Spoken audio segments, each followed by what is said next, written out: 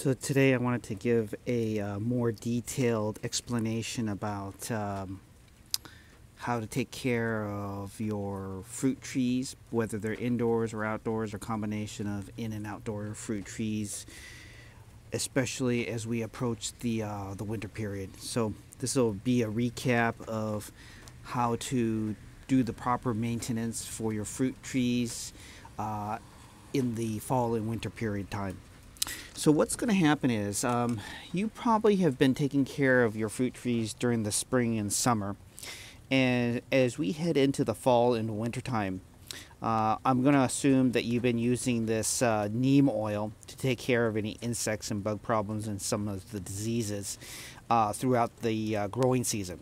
Now, I went ahead and I've used neem oil a number of times on my pear tree specifically, and then a little bit on my apple trees, and not so much on my dwarf Meyer lemon trees or my Satsuma orange tree. But I did go ahead and any extra solution of neem oil I had in my spray bottle, I went ahead and just casually sprayed the undersides and the top of the leaves and some of the bark area, just to give it to not waste any of the solution. Although it looked like I've been very lucky that I haven't had any diseases or bug infestation problems on my citrus trees.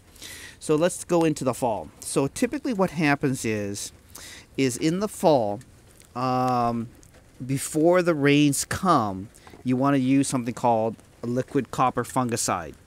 So what happens is here, especially in the Pacific Northwest, the rain actually brings a lot of diseases, whether it's through the rain, through the wind, as it's blowing around. There's a lot more diseases in the air and in the water that kind of get onto the leaves and onto the bark. And so that's why it's really important to use that liquid copper fungicide before the rain falls. Now, if you do miss that opportunity and it's already starting to rain, it's okay. Just find a day that isn't raining, where it won't rain for the day. Where we want to have it hopefully above 40 degrees. We want it to basically be a windless day, and we want to make sure that it doesn't rain that day, so that way the solution doesn't just wash off. So I picked earlier in the fall, I picked a day that wasn't raining, but I knew that rain was coming for a number. I think the week I picked to spray my fruit trees was a day where I looked at the kind of the weather pattern and the weather schedule, and it looked like it was going to rain 5 out of the next 7 days, and I thought we kind of hit that period where the fall rains were coming here in the Pacific Northwest. So I picked a day that was rainless, windless, and above 40 degrees, and I went ahead and sprayed all my fruit trees with copper fungicide. Now, after the copper fungicide spray and after the post-leaf phase, something I didn't really explain well enough, is any trees that are in the ground and any trees that are going to stay outside. So any citrus trees that you're going to bring indoors or any potted trees that you're going to bring indoors, what you're not going to do is you're not going to use this horticulture oil and dormant spray. For any trees that are going to stay outdoors or are planted in the ground, you're going to go ahead and spray that anywhere from about 10 to 14 days after the copper fungicide spray. You're going to go ahead and spray the outdoor fruit trees or any potted fruit trees. You're going to spray them with the horticulture dormant oil approximately about 2 weeks after you've done the copper fungicide spraying. Now, same situation. You're going to try to pick a day that's not raining. And then you're going to pick a day that's above 40 degrees and a day that is windless. Much better for that situation. Now, once you've done that, let's talk about what you're going to do with your citrus trees that are going indoors. So let me turn around here, and these are the 2 citrus trees. Now, this year I'm not going to go ahead and bother to bring them indoors. I just have too much going on, plus I might be traveling for work, and so I'm just going to go ahead and leave them out here. Now, typically what happens is it fruits again, it flowers and fruits again in the wintertime. And so as you can see, I'm starting to get some flower buds on the bigger tree. And if you look at the smaller bush lemon, they're almost ready to bloom on the smaller bush variety of the Meyer lemon tree. Now, what I'm going to go ahead and do is I'm going to go ahead and leave this alone. It's already been sprayed. And I don't spray fruit trees or I don't spray citrus trees with the dormant oil. The dormant oil is only the trees that lose its leaves. So my pear tree and my apple tree that don't have any leaves on it, I spray it with dormant oil, right? Because it needs so many chilled days on apple trees and pear trees for it to go dormant and then be able to produce fruit the following year. And so it loses its leaves and goes into a dormant stage. Now, when it comes to citrus trees, my orange tree and my lemon trees, they don't go to a dormant cycle, so there's no need to spray it with that dormant spray. So all I'll do is the copper fungicide after I've already been using neem oil on an ongoing basis. Now, if I was to bring these Meyer lemon bushes and the dwarf Meyer lemon tree indoors like I did last year, what I would have done was I would have taken some dish soapy water and an old scrub pad, and I would have scrubbed underneath the leaves, on the branches, in the corners, and in the Y sections, and I would have found every nook and cranny, and I would have gone ahead and scrubbed that with a soapy dishwasher. Then I would have let it air dry for a couple hours, and then I would have come out here and sprayed it one last time with neem oil spray before bringing them indoors.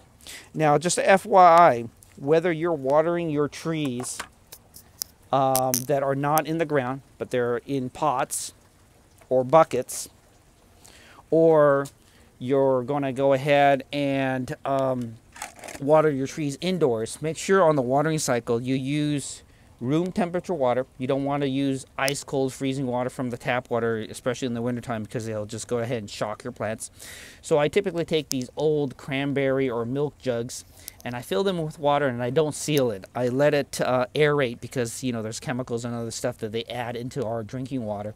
And so what I do is I'll have about 3 to 5 of these empty bottles, fill them up with tap water, and I'll let it aerate.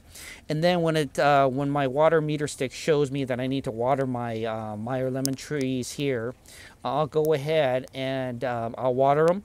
And the key with watering, like I told you before, is you don't want to do frequent watering. You want to do infrequent watering, but you want to water it deeply. So don't do any shallow watering. You want to do it, space out your watering cycle where you do it deeply but thoroughly and infrequently. Of course, by using the water meter stick, you'll kind of be able to tell like how closely you can wait before you water it. So I kind of wait until it just gets to the very first line that shows that it's about dry, and then I'll go ahead and water it.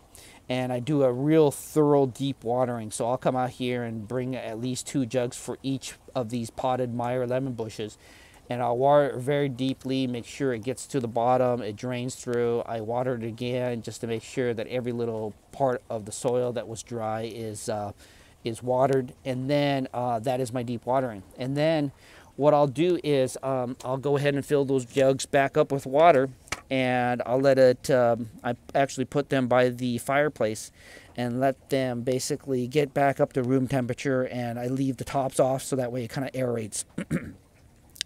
Now, going into the next step, I wanted to talk about these fabric tree jackets that I got. So this one here is more of the cloth kind, and it actually allows a little bit of breathability, but it allows your trees to survive the frost in the winter time. Now, I have another one out here. These are both cloth ones, but I have another one inside that is more of a vinyl material. It actually can handle a lot colder weathers. And what I basically do is, if I know that there's going to be a lot of cold weather coming through here, I'll go ahead and I might use the nylon shrub and tree jacket, which keeps a little bit more of the heat in, and it's a lot thicker in material, and it actually protects the trees at an even colder temperature. But here in the Pacific Northwest, we don't get a lot of really freezing cold weather for days on end, so I'm not too concerned about it. So more than likely, I'll probably go ahead and leave these bushes, these citrus bushes that are going to stay outdoors this winter, I probably won't keep them covered unless we get a lot of freezing weather for days on end, and even in the daytime it doesn't get warm. I'll go ahead and just not bother with the tree and shrub jacket. Now regarding the pear tree over there, I'm probably going to go ahead and I had a tree shrub jacket on there, but because of the wind it came off, and I really should put it back on. I was talking to a number of horticulturists and we were discussing this situation. Now, you know, in a lot of these apple orchards here in the Pacific Northwest and pear orchards, they don't have tree jackets and tree shrub cloth coverings, but the reason for that is because their trees are so large. Now, this tree here is, we'll say it's about 8 or 9 feet tall. Now, I have a jacket that can go on here and it'll be really, it'll fit. And so I'll just have to kind of make sure to basically get some rocks and tie it down so it doesn't blow away like it did last time. Now, the key of why why it's recommended that I put a tree shrub jacket onto this pear tree is because although the moths won't be laying their eggs, a lot of other bugs and insects can come and fly into the branches, and it can go into the nooks and crannies and crevices, and they can go ahead and lay eggs still. And we have a little bit warmer temperature than some of the other places like Minnesota or way up north. And so you always put yourself at risk in the wintertime when this tree is going dormant of having bugs and insects lay their eggs on there. So they recommended, why don't you just go ahead and cover it since the tree can be covered. Now, you know, in the next 2, 3, 4, 5 years, when this tree gets too tall and I don't have a jacket that fits it, then that's perfectly fine. You know, I won't be able to cover it. But as of right now, since it's still kind of in its immature phase, it's recommended that I go ahead and use that tree shrub jacket that I have, and I'll go ahead and cover it. It'll help keep the bugs away, help make sure that they're not laying their eggs on my pear tree. Now, going over here, I went ahead and lined up my my blueberry plants. They're starting to change the colors on their leaves, and as you can tell on this one, a lot of the leaves have already come off. Now, in terms of the dwarf apple tree, it looks pretty good. I did a water meter test and it doesn't need any water. It is under this overhang, which I like, but even on windy days, if it's raining, it'll go ahead and blow some rain onto here, so self-waters. So I haven't really actually had to bother with watering this apple tree over the last, even in the last month. Now, the reason why this blueberry bush is out here is yesterday I did a water meter test, and it showed it being almost dry in terms of needing to be watered, and I knew it was going to rain today, and so I went ahead and left it out here last night. And I would rather water my plants with natural water because it's a little more acidic, and blueberries, as I told you before, are acidic loving plants. So I'll go ahead and leave it out there and let it self-water through the rain today. And then what I'll do is I'll go ahead and probably when I get back from the office later today, I'll go ahead and bring it and put it underneath the roof overhang. Now, let me go through a little bit more here. So let's say that you bring your citrus trees indoors. So you've already went ahead and scrubbed it down. You sprayed it one last time with neem oil spray, and then you brought it indoors.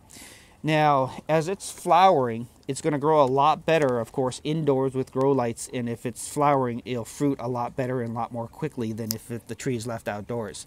But regardless of whatever you do, whether you keep them indoors or outdoors, that soil right there needs to be slightly acidic, and I kind of gave you the numbers on the lemon trees before.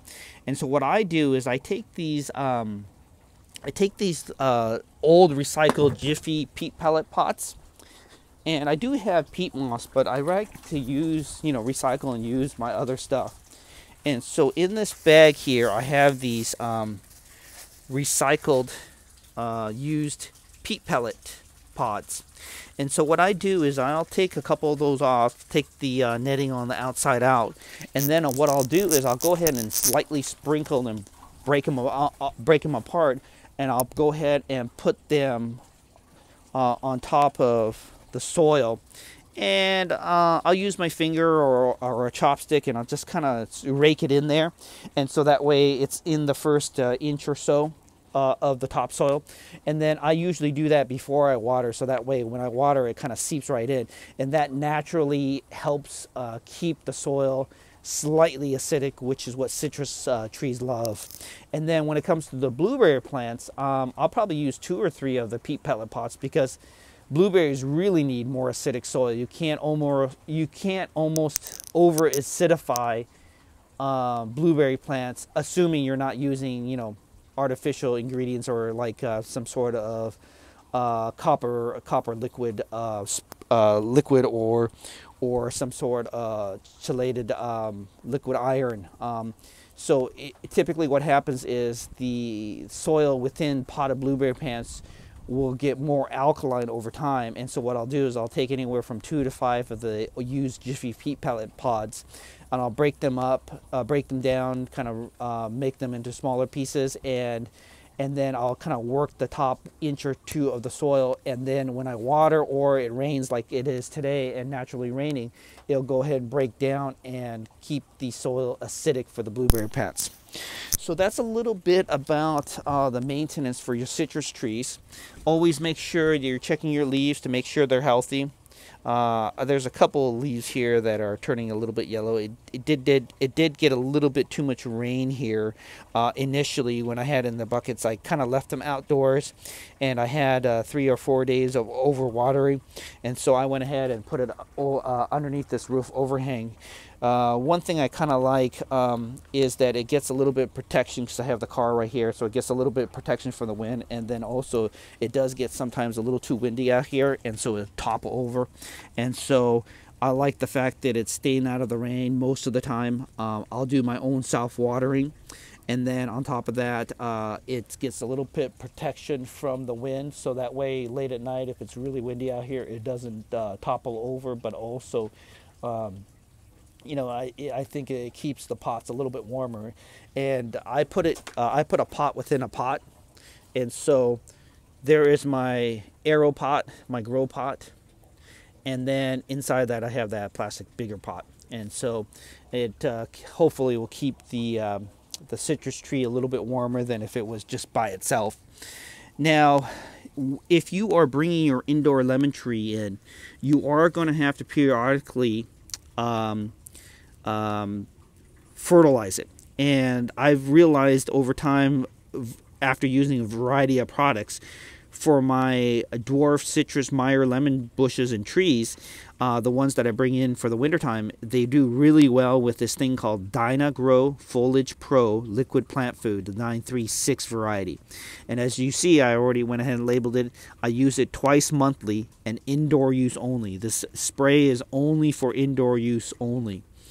And so I'll go ahead and use this twice a month for my indoor citrus trees.